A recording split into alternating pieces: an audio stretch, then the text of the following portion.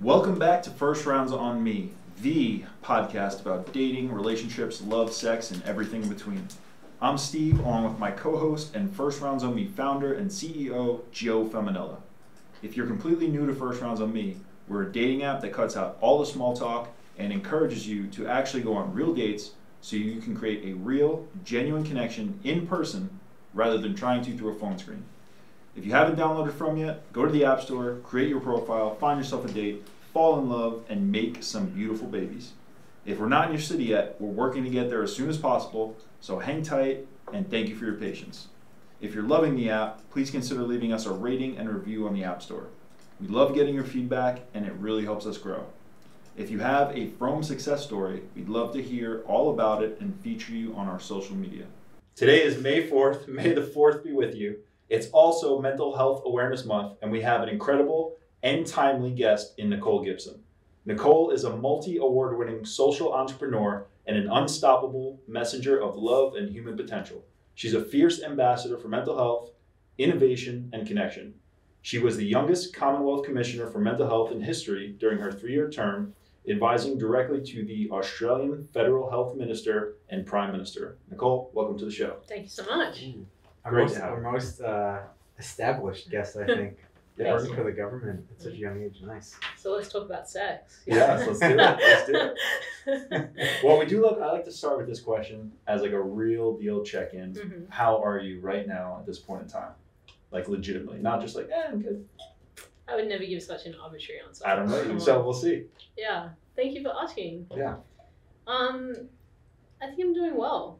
Yeah, genuinely. I feel like it's been a huge year, like whole year, not just the first 5 months of this year, but the last 12 months. And I feel like I've been like really forced to grow in seriously intense and wonderful and exponential ways. And now I'm finally kind of seeing the fruits of that growth. Amazing. Whew. And you're a little jet lagged, I assume. No, not jet lagged. I don't believe in jet lag. That's how you get over it. Okay. Yeah. Nice. You just unsubscribe. I love that. Yeah. I want to start with a question in doing some research. Let's start here because, people that don't know you, It seems like you're one of those people that has a million things going on. So how do you best sum up who you are and what you do? I'm a lover of love. Okay. Yeah, and I would say that's kind of the most fundamental, and everything else is an expression of that. Mm. Yeah, I met the power of love in my own healing journey when I was younger, and love and compassion. And now all of my pursuits are just a way to become more effective at bringing that to the world. Okay. And how do you define love? It's a state of being, the natural state that we are, where we came from, where we're going back to, the ending, the beginning. How poetic do you want me to get? As poetic as you want, yeah. I think love's been really romanticized and almost in a way to its detriment. And I say that, and I'm the biggest romantic ever, so not to disregard it. But I do think the world is so in need of love just for the sake of love, like loving out loud obviously is my ethos in life. And to me, that means meeting the truth of who you are and learning to express that unapologetically without limitations, without conditions, like learning to just give and express the essence of who you are, no matter what that looks like, or how it might be perceived or judged or whatever. Because I think that at the end of the day, that's where we find the most fulfillment and growth and healing, and it's going to give us the best possibility to actually meet our true potential. I love that. Yeah, it's nice. So we met at Soho House, right? And we told the story on your podcast the other day, and how we really vibed. And when you meet people who are on the same wavelength and have the same mission in life, it's really easy to connect, right? But I didn't really. We talked a little bit about how Love Out Loud started, but can you tell us a little bit more about being the youngest health commissioner, how that happened, and kind of what snowballed all this into being a career and being something like you're so passionate about, and how you kind of became an expert so young and so early? Yeah, it's a big story, right? And to go right back, I went to a performing arts school instead of a high school, and my dream was to perform. And the reason I love performance, I can now kind of understand in hindsight, was because there's this experience when you perform, and it's the same experience I have when I speak to a live audience in particular, that everyone's present. You know, if you're a good performer, there's a presence in the room which is so palpable and special. And that was something that I always really craved and I felt like was really missing from the world. And yeah, so I made a decision young to do everything I could to pursue that. But I didn't have the foundations of self-love. I didn't have the foundations of self-belief, and I didn't have the love around me because it was a highly kind of competitive environment, to make the best of the opportunities I had at the time. And those pressures compounded into my own mental health challenges, which ultimately became the life-threatening eating disorder. And in that experience, it was really fascinating because I really got to meet the relationship the majority of society has with vulnerability. And I think this is something that, with mental health, often the scars are very invisible. You know, if you're dealing with depression or anxiety, it's not, unless I guess maybe you've been through it, it's not always easy to tell. But because what I went through was so visible, I was meeting that reaction all the time when I was in conversations with people. And I got to really experience what it felt like, to kind of be that subject of discomfort because it put people on edge. But also in a more general sense, I got to see that for the most part, we're really uncomfortable with vulnerability.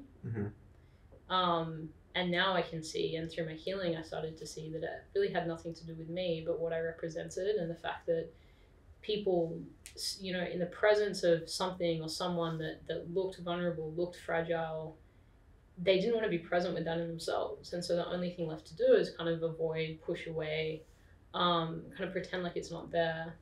And through my healing journey, I really started to ask the question, well, if we can't be present with pain and vulnerability and suffering and, you know, discomfort, how else is this affecting our world? And so it catalyzed me to sort of ask very meaningful questions, which put a frame and a lens over my life that I couldn't, you know, after an experience like that, I couldn't just go and get a 9-to-5 job. Like, it wasn't really an option because it was so obviously something that society was missing. And also my school principal, who was like the least likely candidate to be this sort of person and angel in my life, was the one to have that really challenging conversation with me. And he was this like alpha dude, triathlete, you know, 50 something, and I was a 16-year-old girl dealing with anorexia. And he was so uncomfortable. I could see the day that he approached me, he wasn't comfortable in that situation, but he was brave. He was brave enough to have that conversation. And he asked me to come and have a chat with him in his office, and immediately I knew that he was going to address my health. But I felt so ashamed of what I was going through that my impulse was like, I'm going to get in trouble, you know? And I just wanted to run so far away from having that conversation with him. Oh, he's a triathlete, so right. You're not gonna get away Exactly. from You don't want to get in trouble, you know, from from a guy like that, let alone your principal. And also, like, the dichotomy of that, I started to recognize, if you would ask me in a quiet moment at that time, what's the thing that you want the most, you know, that you crave the most? And it was for someone to notice and care about what I was going through. And as soon as it was there, I wanted to run in the other direction. And isn't that so true for so many things in life? You know, as soon as our manifestation's there, it overwhelms us, and we want to push it away. But I didn't do that. I followed him to his office, and I was so scared that when I opened his office door, I couldn't even sit on the other side of his desk where you would normally sit. I went and sat in the corner of his room, and I braced myself because I thought I was going to get yelled at. And he held this silence that felt like forever. It was probably only 5 seconds. And then he asked me a question. He said, Nicole, I just want you to know that you're not alone in what you're going through right now. And it was such a simple thing to say, you know. I just had never felt like all of me was welcome like that. And I burst into tears and I cried for like 30 minutes. And he didn't try to stop me from crying. He didn't kind of, Aussie culture can be a bit, you know, rough sometimes, you know, tap you on the back and you'll be right, mate. He didn't do that. He just let me cry and he just held space.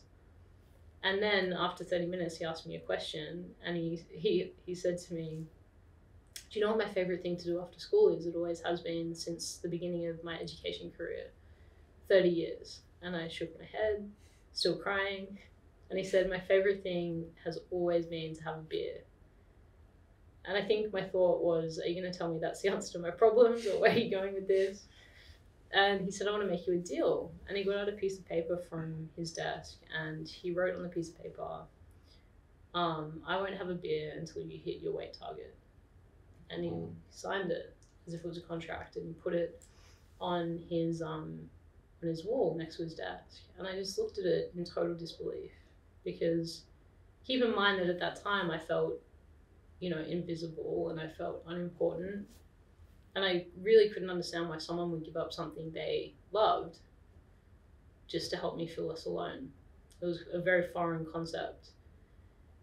And all I could ask him was, why? Why would you do that? And he said, I'm never going to understand what it's like to be a 16-year-old teenage girl going through what you're going through, but I know what it feels like to be a human that's struggling, and I know what it feels like to be going through that alone. And I just want you to know that you're really not alone in this. And that conversation definitely changed the trajectory of my life. Potentially it saved my life. And it's not that it was a magic wand that all of a sudden I woke up the next day and I was healed from the grips of the eating disorder. Because, you know, recovery was a very real and difficult journey, but it was also a very clinical journey at times. And it was his love and his light and his compassion and feeling like there was someone that was willing to be in that with me. That really was a saving grace. And I recognized, you know, I was very exposed through those next couple of years to the realities of the health system. And I think the health system is a really strong magnifying glass to society, because it's the health system, you're dealing often with people that are in the most vulnerable situations, and they're subjects a lot of the time. And I think that that's how we unconsciously treat each other a lot of the time, because we're not connected to that humanity. We're not connected to that love. And, you know, now in, you know, modern times, we're kind of dealing with this exponential advancement of tech. And this is obviously something I care about deeply with what we're creating. But I don't feel like we've hit a point of spiritual maturity and connection to, you know, our humanity and our spirit in a way that's going to create a more utopian world. I think we need more than ever to kind of advance our connectedness, so that however we evolve, you know, in the coming decades is firstly anchored in that. Yeah, but for me, coming out of that journey, I just knew that's what I wanted to do in the world. And I wasn't going to stop, you know, until I'd done everything I could to, I don't know, make the world fall in love with each other, I guess.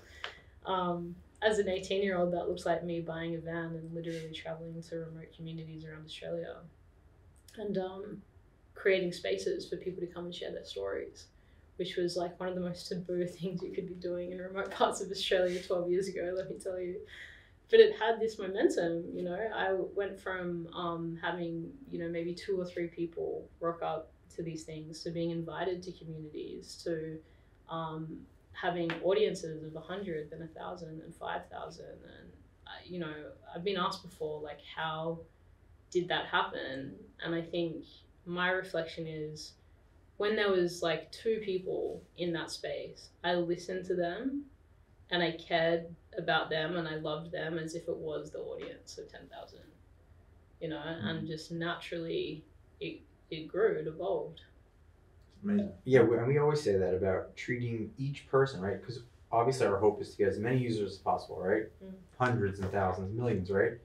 But treating each individual user so personally, right? And treating them as if they're seen, not just like, hey, we hope you use our dating app and pay for it and make us money. It's like, no, like, if you have a problem or an issue, Yeah. our goal is to help you specifically figure out any hurdles you may have in the dating game. And, we want to make it so personal, but Yeah. you touched on so many things there, which were amazing. Did you see the U.S. Surgeon General came out with an article saying that the U.S. is in an epidemic of loneliness, and it's based off of all this technological, advances and stats, and how, 80%. like you said, humans are just they're not emotionally mature enough to deal with all this technology. And I think what you're doing specifically and what we're trying to do is hopefully going to reverse some of that advancement in a good way. Yeah, 100%. It's like, I think this kind of culture probably that's come from maybe our generation's parents who were raised by parents from war, so there's a very real impact on that, and how you have to deal with emotion. And my lineage is British, and so I think in particular Brits, right, they don't love talking about emotions, but it's kind of celebrated and seen as stoic to not be emotional. But the reality is 80% of a human being is emotionally driven, and those that think they're most rational are usually the most off par. We're emotional creatures. Emotion is energy in motion. And when you look at nature's not resisting its conditions. Nature's fully present with its conditions. The tree in winter, if you're not in LA, is not holding on. It's allowing itself to actually surrender to the reality of winter. And that's true strength. Yeah. That's true strength and true resilience. And we see examples of it in the natural world all the time. And I think we've been really messed up by this relationship with emotion, which is, well, I'm not strong unless I just feel good things all the time. Right. Unless I always feel good about myself, unless I always feel secure. Like, you'd be a robot, there's no humanity in that. Yeah, You've got to go through the struggle, to be human. Yeah, and I think that is the issue with the world moving forward, is that some of this technology is trying to make us robotic, right? And like you said, when you first wanted to get into the arts, right? The most beautiful thing about the arts is that the imperfection makes it perfect. Yeah. Because everybody's taste is unique and it really hits them in the soul. And if you could do that with so many different people, that's the most amazing thing. But if you try and perfect that, we're gonna be robots. Like, okay, we all like that song, let's all go listen to it, go home and just be happy to listen to that song. Totally. But also what you were saying about this guy, right? Like, he's a triathlete, he's probably a manly man, but the strongest thing he did was create a profound moment for you by being vulnerable and creating. And I think that's the best way to put it for men, is like, when you're vulnerable, you're creating a safe space and being so open with somebody else that you're allowing them to be the best version of themselves and hopefully grow and flourish because they trust in you. And I think it takes a strong man to create that environment to say, hey, talking about our emotions could be, not as physically manly as we like, but creating a safe space for someone to change their life and trust me is as manly as it gets. 100%. And I can only assume, but I grew up with two brothers, so I got to witness the development, of men. And I think, what I could see was their desire for, the assertion of strength. Where that becomes most applicable is when, in relation to a female, when the woman is willing to be vulnerable and soft, then there's actually a reason potentially to assert your strength, to protect and to be there for. And if you're just asserting strength, if it's power for power's sake, what's the point? Yeah. But if it's power with love, that's incredibly powerful.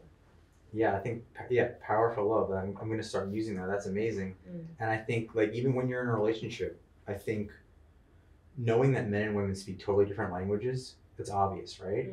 But when you love somebody, giving them that space to be heard right? Knowing that you might not agree, but that they feel comfortable and safe to express how they feel, knowing they're not going to be judged by you, knowing that there's going to be no physical or mental attack, and just saying, listen, I know you're feeling some type of way, but you're in a safe zone, and I'm going to protect you and allow you to just explain that situation to me and just be heard. Exactly. Yeah. It's like judge it as weak until you try to do it, you know, because actually revealing your cards is honesty. It's the greatest risk, you know, when you're totally honest with whatever you're feeling or going through or what's on your mind, you have no control over how that's perceived. You know, it takes a huge amount of courage and strength actually to show up in that. Because the alternative is when you're doing everything you can to kind of manipulate a situation to be perceived in a way that you would like. And I think that strength has really been misunderstood and related to in that way for way too long. That if I can get people to see me as strong, you know, whatever that definition is in the person's mind, then, you know, I'll be safe. Yeah. Yeah. Yeah, I think we see it in the dating world, right? If you have two people that go on, say, 5 dates, right? And every time they're on a date, they're talking like, oh, everything's great. How's everything with you? Oh, it's great. Everything's going so amazing. That can only happen for so long until you get to a point where it's like, come on. Well, I'm not going to fully get to connect with you and know you until I hear some of your vulnerabilities or hear some of the things you're passionate about or some of the issues you deal with in life so that we could like talk about deep things. And if every day for the rest of your life is, how are you? I'm great. How are you? Oh, I'm great. Life's great. There's going to be no deep connection there. Yeah, totally. Which you're great at, Joe. You're great at putting it on the table. I try. Yeah, totally. Do you still talk to the principal? We have spoken throughout. Does he know that he, you know, really changed the course? Okay. Yeah, 100%. And go ahead. Yeah. Okay. Short answer. Well, I was wondering also, what was your relationship like before that moment? Sort of non-existent. Okay. But I think because my health kind of deteriorated over time, it became, you know, probably a subject of conversation because ultimately my educators had a duty of care. Had the duty of care? Yeah, they had a responsibility. Yeah. I think by the time it got to that, to intervene. But it's such a sensitive conversation. It's a very hard conversation to approach someone. You know, and I guess out of all the educators, he was the one that was willing to kind of demonstrate that leadership. Yeah, and I wonder if it was a combination of, you know, him, I'm assuming he was in pretty good physical shape, right? So maybe he was able to recognize that you were struggling because of the way he took care of himself, maybe? At least a little bit? I don't know, like, but perhaps. I think underneath, he had been through his own pain. I don't know if it had anything to do with the physicality, you know. I think it was empathy. Although he'd never struggled with anorexia, I felt from him a true understanding of what struggle really feels like on an emotional and mental level. And I think that's the biggest gift you get from going through a hardship like that, you know, and especially because not everyone goes through that early in life. I think at some point we have to deal with the realities of grief and loss, and, you know, life will force us to address those very difficult emotions at some point, even if it's, you know, your final breath. Some people will resist it until the very end. But yeah, if you've been put in situations where life has kind of forced you to get present with those uncomfortable emotions younger, the gift is you develop this sixth sense. You know, like, I can very easily tell if someone's not okay. Yeah. And I didn't realize actually until probably later in my 20s that wasn't something everyone had. That social and emotional awareness wasn't kind of commonplace. Yeah, and that's Well, I was gonna say, and there's that old cliche of if your life touches one other person's life, then your life is worth living, right? And I think a lot of people don't put that into actual practice because maybe they think it's not true, or they think it's a bigger task than than is possible. But this guy seems to be like a perfect example of, he was a profound person in your life, right? So we could say that he changed your life for the better, right? Yeah. And then just by doing that, now you're changing thousands and thousands of lives. Yeah. And if everybody just lived with that mentality of, okay, the goal for my life is when I leave this earth to at least have touched one person positively, because you don't know what that one interaction could do for that other person. And you're a perfect example, because now you're changing thousands of lives, right? Now, of all those thousands of people, say they each change 10 lives each, right?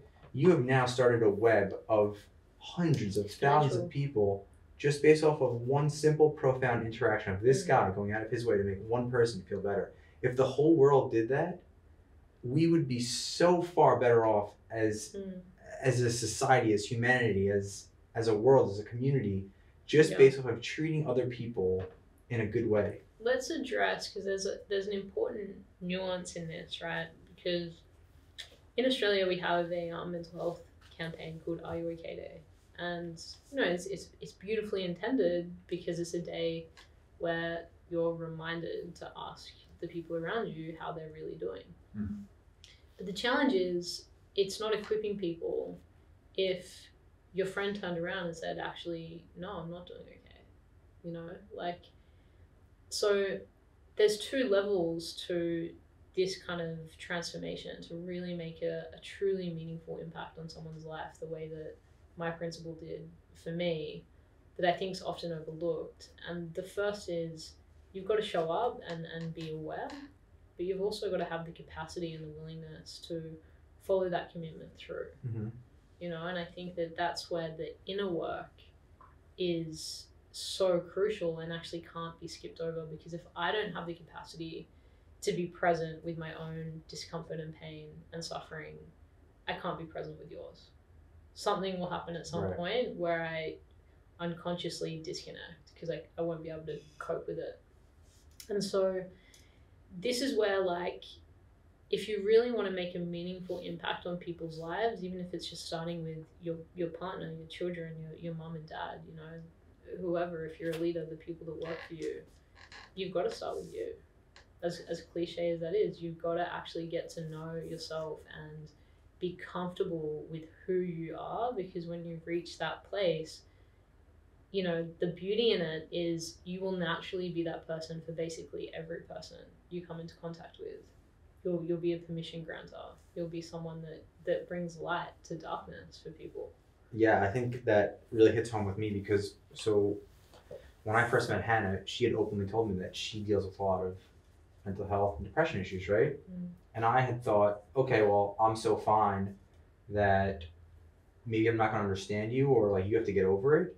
And it was kind of a way of me projecting, saying that I needed to work on some stuff myself to help her, right? It's not like I'm good, I'm going to fix you. It's, okay, you're bringing this issue to me. Now I'm not dealing with it well because I have to look inside and be like, oh shit, I have some stuff I need to work on to help somebody else. And I think, seeing what she was dealing with and what she needed help with allowed me to fix myself first fully, right? And then allow myself to help her. So yeah, I think that makes so much sense. And yeah, I can really relate. Yeah, that's exactly right. And there's some simple, ways that if you're listening and this is hitting home, simply just becoming aware of your triggers. What puts you in a state other than centeredness and balance, which is probably a lot of things all the time, and this is the depth in you that is yet to be explored, because there's a possibility that all of these things that throw you off center, that make you feel irritated, frustrated, angry, avoidant, anxious, sad, all of these triggers in your experience are opportunities for you to dive into deeper and deeper states of self-acceptance. Yeah. So my mom, right, she is one of these happy-go-lucky people and always wants to be like, I have 3 brothers, there's 4 of us, right? So she was a boy mom, right? And she always just tried to be really strong for us, right? So she never showed any weakness and was just always like, everything's great and I got your back. And we've been dealing with some stuff, some family issues the past week or so.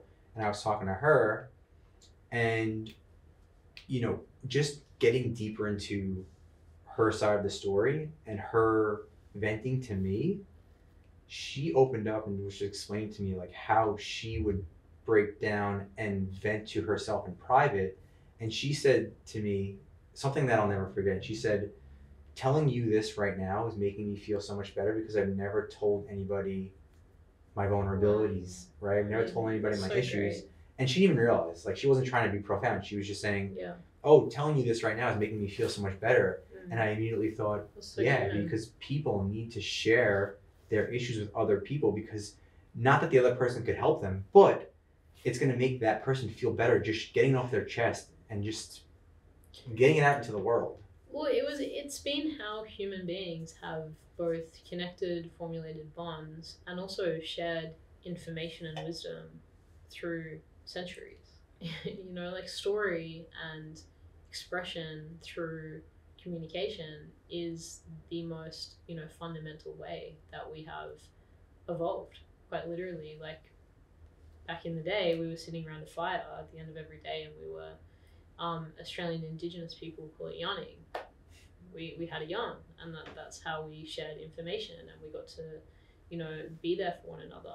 And it's when you look at the evolution of that, the fire became the radio became the TV became sitting in different rooms on iPhones and iPads, and that evolution has disconnected us from this sense of tribalness, because back in those days when we didn't have the food and the water and the shelter, we actually were completely dependent on one another. We were completely interdependent on one another to survive.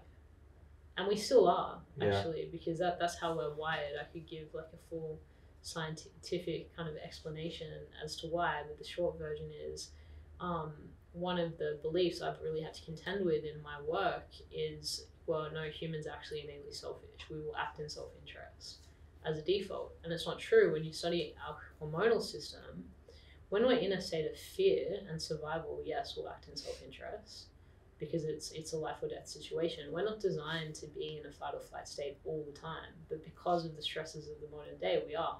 We're usually in a fight or flight unless we know how to emotionally regulate. But our true hormonal system is geared towards craving oxytocin, which comes with closeness and touch, and it helps create trust. Serotonin, which is a sense of, I will experience serotonin if you, as my friend, achieve something amazing. For example, I will feel a rush of serotonin because I feel proud of you. And these are examples of how we're actually hormonally and chemically wired as a human being for a reason, because our evolution literally depended on us feeling good when we were close, good when we could trust another human being. And so when you look at some of the narratives in our culturescape at the moment, no wonder we're struggling so much, because we've been really removed from what's actually most fundamental. Yeah, I think you really need to check out this article by the U.S. Surgeon General, because he just touches on all this stuff that you were saying. And the one thing that really sticks with me is he said that statistically the healthiest people on earth today are the people who socialize the most and have meaningful interactions with people. Blue zones. And the people who have deep connections with other human beings. Because if you have those deep connections and you have that daily social interaction, you're creating those chemicals inside of your body that you were talking about that is needed with the human society. Yeah, that's right. That's awesome. Yeah. Really cool. You've been kind of answering a lot of our questions organically, which is great. One thing I was curious, I saw on the website the golden ratio of love. What is that exactly?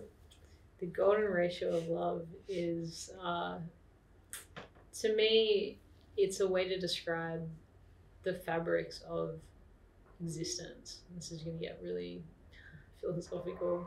Deeper than we're getting? Yeah, I love totally. That. Well, the mystics of the world, like one of my favorite mystics is the poet Rumi. And what he expresses in his poetry is, what I think science is coming to actually validate. There's an interconnectedness and a oneness in all things. And he expressed it in obviously a very poetic way, like beyond the land of right and wrong, exists love, I'll meet you there. Like he had a beautiful way of kind of describing the place that is the most true, which is beyond separation. And then you have people in history like Charles Darwin, whose earlier work before Survival of the Fittest is so rarely cited. He wrote a theory called the theory of artificial barriers earlier on. He was a botanist, so he actually studied oneness in nature. And the work that he created before Survival of the Fittest, which is obviously the work that became most renowned, suggested that the key to our evolution as a species is actually compassion, which I find really fascinating, because what he saw was nature is only ever seeking more of itself. Rumi said love is only ever seeking more of itself. What Darwin noticed was humans are intricately connected, but we create these artificial barriers, these barriers of social class, of nation state, of sexual preference, of race, of whatever, level of education. But these aren't real. And literally on a scientific atomic level, it's not real. I am you and you are me, quite literally. And I think the more you awaken, the more you see, I am the one, we are the one. And the golden ratio of love, to me, is Fibonacci was also communicating the same thing, that there's this fractal pattern, which is a loving force behind all of creation that we can never ever be separate from. And that's like, I think, the biggest cosmic joke of it all, that we fight against something that is guaranteed at the end of the day. And we create all of this pain and all of this suffering and, violence and power imbalances and greed. And at the end of the day, we're just facing off with this inevitability, which is we will have to surrender to that oneness and that love eventually, because it's the truth. And everything up until that point is just this like soap opera, that's inviting us to like wake up to that reality, that truth. Yeah, I think if more people thought this way, well, people probably do think this way, but like you said, it's a soap opera and it's a game, and there's so many bigger things at stake when it comes to governments and stuff. And it's interesting because like on social media, say there's like a little girl with cancer, right? It's the story's about this one girl, right? Or it's an old man who like can't afford, to buy groceries, right? As humans, we become so compassionate about those stories that we could raise millions of dollars in seconds, and it happens every day, right? This story goes up, this little girl's got cancer, she needs X amount of dollars for the surgery, within minutes, boom, she's got it, right? And I think because we're so empathetic and sympathizing to that one person, it really hits home with us. But on a grander scale of society, when it comes to these programs or helping other people, we're not as attached to it, and we're like, well, screw it, because it's not my problem. And it creates this game, this lobbyism, this disconnect with humanity, which is disgusting. Yeah, you're so right, and that's exactly how this sort of virus can exist. It's the dehumanization. It's the ability to listen to the news and say and hear, X amount of people died in war in a country on the other side of the world, and have that not register as, well, what if that was my brother? What if that was my friend? What if that was, because I think we've really had to deal with so much sensory input. I think that has a lot to do with it, that being so overstimulated in our society has created this kind of necessity to disconnect, because if we were to feel everything all the time, it's a pretty overwhelming world that we're living in, Yeah. It's like, how do we go from listening to a news story about like the war to watching celebrities' outfits at the Met Gala? Like, it's fucking insane kind of contrast. Well, same thing with the war, right? When the war first happened in Ukraine, all you heard about all day, 24/7 was the war, right? now it's a couple years, a year and a half in, it's like, oh, it's part of the normal day. But I think even in the dating app world, right, that endless amount of options and that disconnect with the person on the other side is just creating such a big issue where one person is taking that so personal, where the other person is just treating that profile as a connection and not a human being. And it's creating more loneliness and more depression and more anxiety, saying, why did I get rejected by this person, or why did he ghost me, or why did we not fall in love? And it's because it wasn't starting off on a genuine, deep, personal connection. It was starting off on a, you're a number, you're one of 1,000, one of the endless amounts of people that I'm going to try and connect with today. And I think that's the problem with dating apps right now. And just why? Like, if that is you, you know, just really ask yourself why. What is it in you that needs that sort of superficial validation of 1,000 matches over actually one meaningful connection?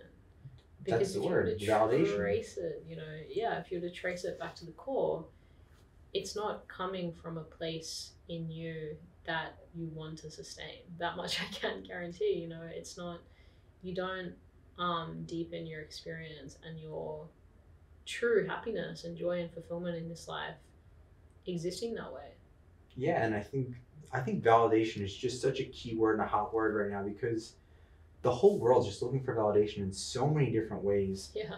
And they don't realize that, like you said, if you had one meaningful connection versus 100 random connections, that one meaningful connection is going to validate you so much. Yeah. Whereas 100 people liking you is going to validate you for a second, and then the next day you're going to be going through the same process again, trying to get validated again. It's an endless where that one person will always be there because you created an actual deep connection with them, whether it's a friend or anything. Yeah. Just the simple principle of, like, are you treating someone the way that you wish to be treated? Just that. Yeah. Just if you contemplated that. Well, I was thinking about that the other day. If every guy, and I'm sure there's a lot of guys who wouldn't think this way anyway, but if most men treated every woman on the other side of a dating app the way that they would want their mother, sister, or daughter to be treated, they would not act the way that they act right now. They, even if they're not into somebody, they would approach it with a little more compassion and empathy and understanding. But we don't see it that way because it's so quick and so fast and so validating. Yeah, totally. Yeah, and then we're also not, you know, we're on our phone swiping strangers and missing, you know, everyone in the real world that we could actually be connecting with as well. So it's, it runs really deep, and it's actually a dopamine addiction. You know, if we were to go into, like, why this exists, it's seriously chemical. Like, the validation that you get from notifications is like crack cocaine for the brain. Like, you've got to be really, really careful. I remember, like, 6 years ago, I was in Mexico, and I went there with this woman, right? And she took a photo and she put it on Instagram. And the whole day she was just checking her likes, right? And I was like, shoot, like, this is so bizarre. Like, why does she care so much about her likes? And the other day, we must have put something up with the app, or I put something up, and I just kept refreshing to see the likes. And I was like, wow, I have become that person. Yeah, humanity has evolved into everybody acting that way, whereas maybe she was just ahead of the game 5 years ago, being like, oh, I want to see the likes, and now every person, and I was doing it, I was like, how many likes do you get? How many likes do you get? And I was like, you gotta stop. Like, who cares? Out of control, how many likes the damn thing got? Like, what the fuck? Yeah, and are you going to be thinking about that on your deathbed? You know, is that are you going to reflect on your life and be like, I'm so happy that I refreshed my Instagram feed 1,000 times that day when I was 30-something and well and handsome and had every single opportunity, you know, and that's how I chose to spend my time. And I think that's really healthy. But I think it's really healthy when people think about their deathbed, right? Because I hope so. I think about it all the time. It's like, what do I want? I want, hopefully, in a perfect world, to be surrounded by people who actually care that I'm leaving and are like, Exactly. the joy and happiness that he brought to the world will not be here anymore, and we have to remember him through some type of way. Versus being around people who are like, oh, I guess I have to be here for this guy's death, and the next day they'll probably just go about their life and be like, oh yeah, he died last week. That sucks. I don't want that. I'm glad that's your aspiration for your funeral. That's a good one. Well, that's actually a good segue into this question that I know you asked, and that's how's your relationship with your legacy, right? I've seen you talk about that a little bit. Can you talk a little more about that and maybe like the most important thing or things that people should think about? Legacy is a big subject. How do you feel? I want to know how you feel about this, because I was listening to Joe Rogan yesterday, and he's very anti-legacy. Me too, in a way. In a way, yeah. I say legacy should be just a byproduct of how you live your life, and you shouldn't. I shouldn't say you shouldn't. I don't want to try to live to create a legacy in any way. I just want to live a certain way, and then whatever my legacy is as a result of how I live. Yeah, so I'm about to publish my next book, which is actually titled Legacy Disorder. And to your points, it's a sort of a diagnosis of where we've skewed our relationship with legacy, and how that's affected the world. It actually explores quite deeply the concept of mortality as kind of a guiding kind of concept, which is, I do think it's really important to contemplate death. And when you look through history, most tribes, most cultures have had rites of passage that force that contemplation at a coming of age time in your life. So when a boy is about to become a man or a girl is about to become a woman, every culture except ours basically has had a rite of passage, whether that be sending the 12-year-old boy out to hunt a tiger by himself in the woods, which was his separation from the tribe, his coming into his manhood, and then bringing the tiger back and being celebrated and acknowledged as a man, or some kind of subsequent ritual. The psychological importance of those rituals was it forced at that age of stepping into your psychological maturity in your adulthood, this understanding that I'm not, the universe doesn't center around me, and this is going to end, and it allows you to sort of not be so attached to the material. And this is where I think we can actually live a true legacy.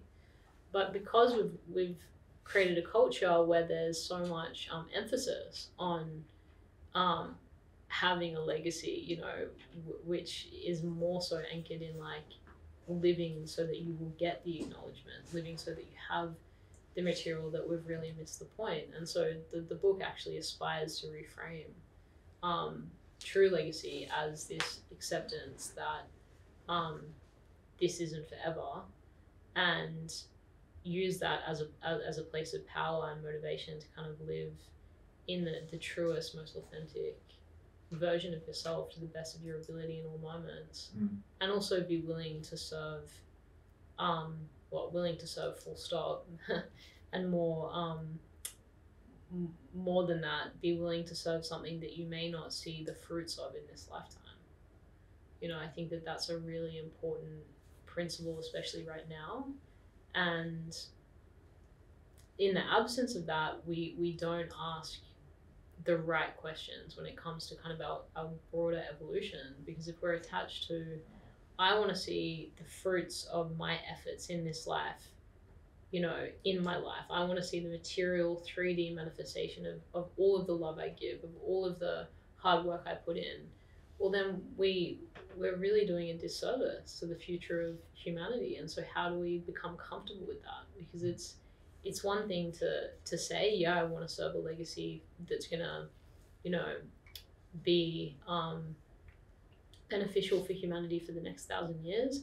It's another thing to be okay with the sacrifice that might ask of you now in a material sense, and to forfeit the need for acknowledgement, to forfeit the need to be seen in that, and just literally fall in love with the fact that we get to serve, and that being the truest, highest version of ourselves actually at the end of the day is what I think we're ultimately here to actualize. So you think that a lot of people try and live or leave a legacy based off of it being selfish, where they want to reap the benefits while they're still alive, or see those benefits come to fruition while they're going to the next world or whatever happens to them when they die, instead of just living by their legacy and letting that play out naturally? Yeah, that and to your point, not being attached, and the attachment is, it's the same expression as like the desire for the material. It's if you're attached to something, then you're stuck in a certain level of consciousness. It's a superficial level of consciousness, because you're needing that thing. And I think that the drive to actualize a legacy, to fulfill a need in you, is not legacy at all. It's a very disordered view of legacy. Yeah, I have to think about this question more, because I always, or still do, think that part of what I'm trying to do is to try and leave a legacy, right? And to try and leave an impact on the world. But thinking about the way that we're breaking it down right now, maybe there is a lot of selfishness and validation to this legacy. So, man. As long as you're willing to look at it. It's all a journey. Yeah. And it's a big ask, I think it becomes a spiritual path. It becomes a path of renunciation, where you're no longer, doing it for what you're going to gain. But the world needs that right now. Unless we're willing to put our egos aside and be like, okay, let's really come to the table wholeheartedly with a willingness to serve the greater good, we're going to really experience a lot of suffering. Yeah. You touched on this a little earlier, but can you talk a little more about the idea of love-based thinking versus fear-based thinking, and how people can, how we can, kind of use this in our everyday life? Yeah, totally. This is a great question. So out of all of the tens of thousands of choices you make a day, which can be very overwhelming to think about, try to just come back to this understanding that we're really only ever making two choices from a vibrational standpoint, and that's love or fear. And to make it even simpler, it's expansion or contraction. So when you're choosing, which we're always doing every moment, even not choosing is a choice, is that choice guiding you to a space where you're in love, therefore inclusive and creative and expansive? Or is it making you feel contracted, which is fear-based, which is judgmental and separate and critical? There's a lot of different ways that we can quantify the symptoms of these two states. Like love is divergent and kind of limitless. You have this sense of anything is possible. You're turning towards life instead of fear, which is shutting yourself off from it.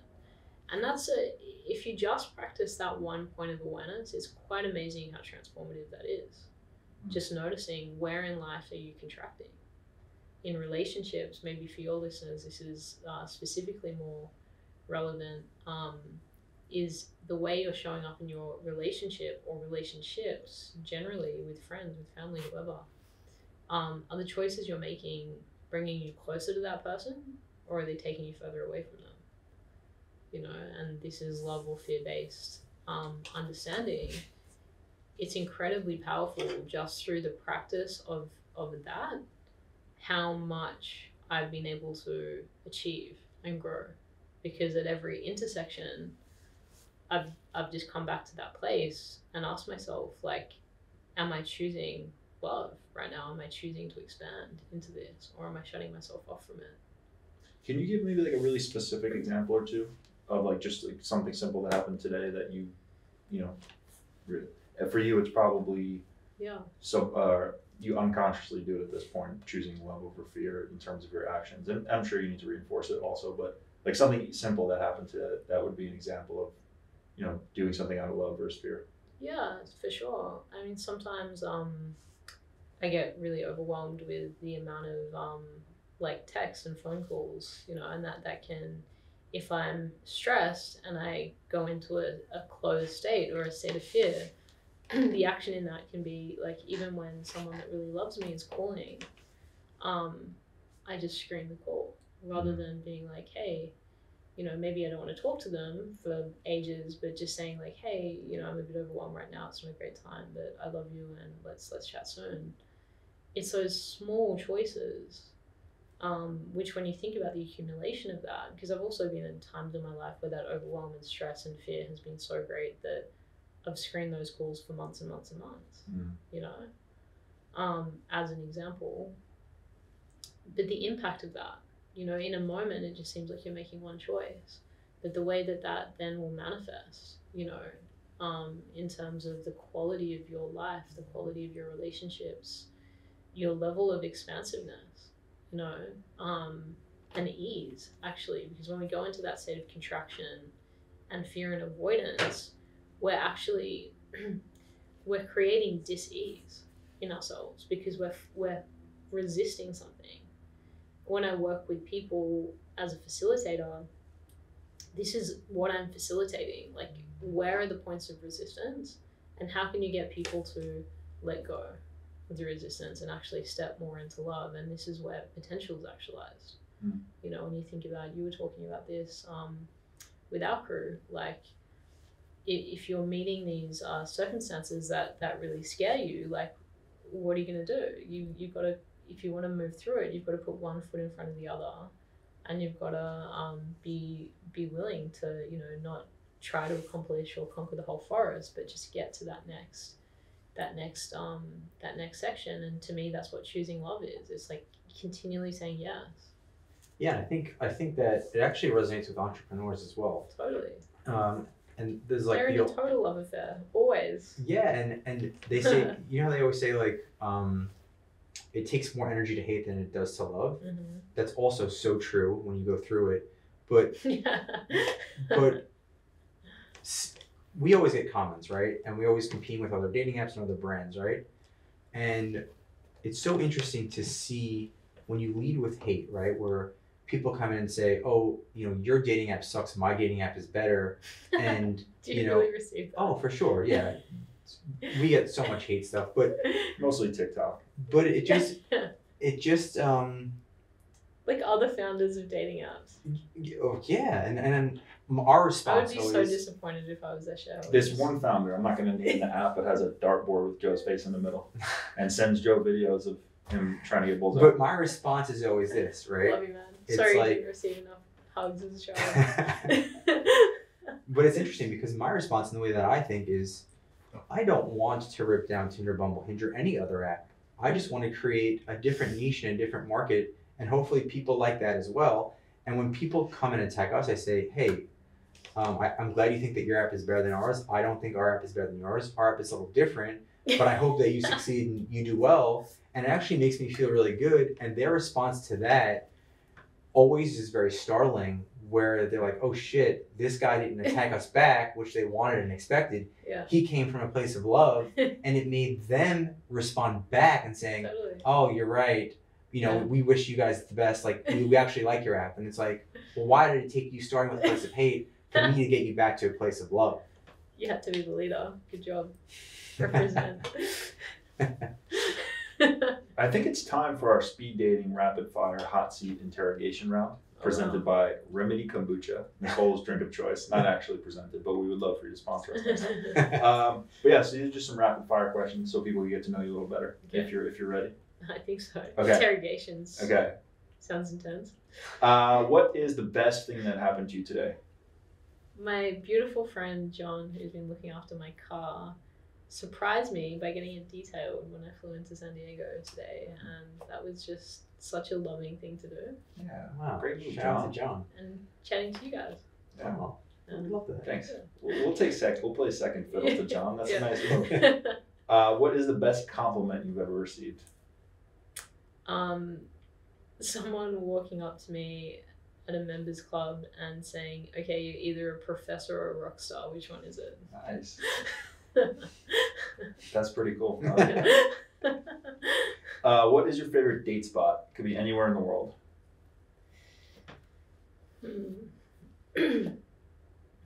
It's a hotel in my home city in Australia, and they've got a really epic like outdoor pool and bar and restaurant, and there's a beautiful view, and I have really great memories there.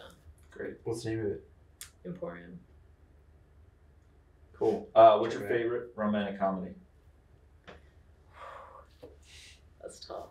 That's seriously tough.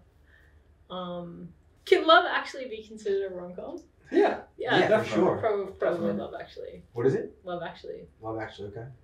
What's a movie that made you cry? A lot of movies make me cry. That's First one that comes to mind. Notebook. Okay. Like I think the last every person time. said that. Yeah. Back to back Um, notebooks. Yeah. What is your go-to karaoke song? Meet Me Halfway. Nice. Black Eyed Peas. If you could have a drink with anyone, living or dead, who would it be?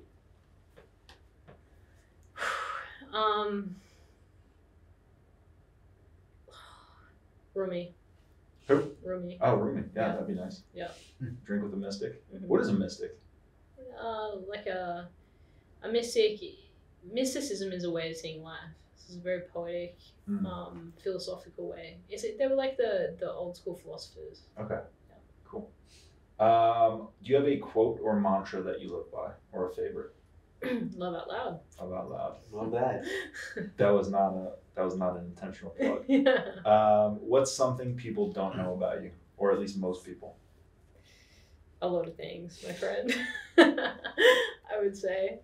I don't know. I've lived a very colorful life. Okay. Yeah. Okay. Yeah, I feel like we can get to know you for like 5 more hours and still not know half of it.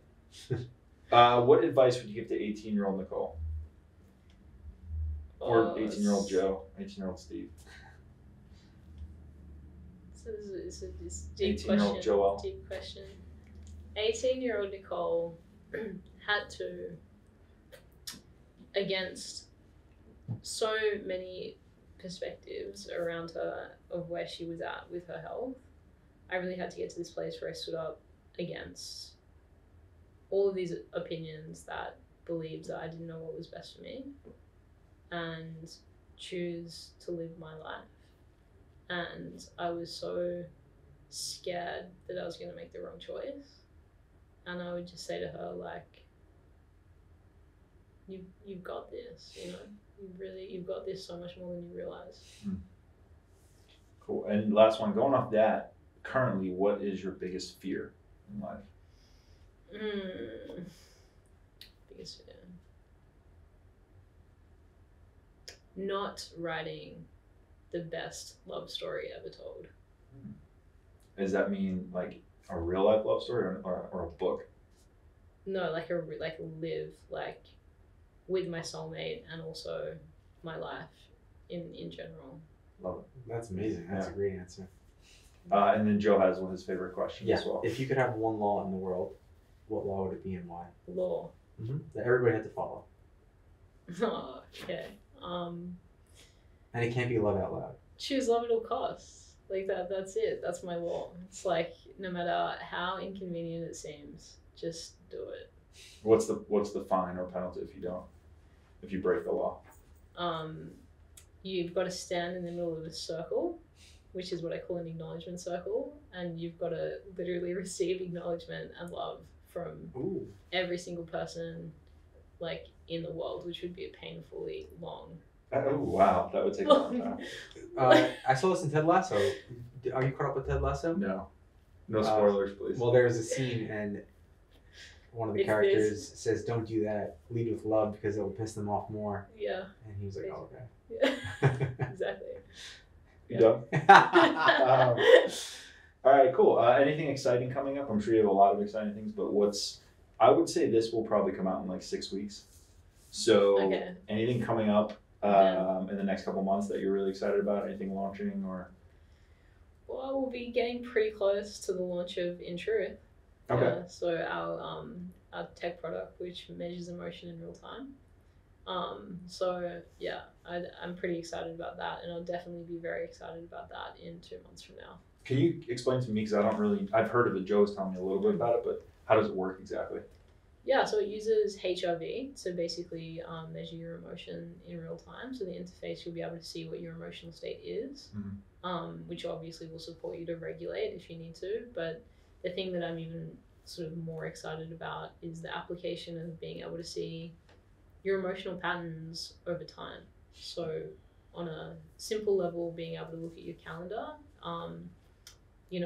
in retrospect at the end of the day and see how your day actually emotionally affected you.